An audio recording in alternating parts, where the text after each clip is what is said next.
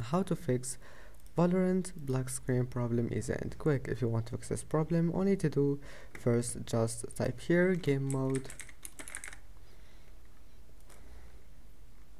Now it is enable this option game mode, and then go to Xbox game bar, turn it off. Now just close this window, restart your PC, and after restarting your PC, try to open Valorant as an administrator, and if that doesn't fix your problem, now go to properties, compatibility. Now click change settings for all users, and then you will find it like that.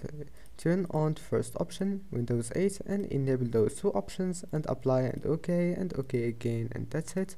Don't forget to like, and see you in the next video.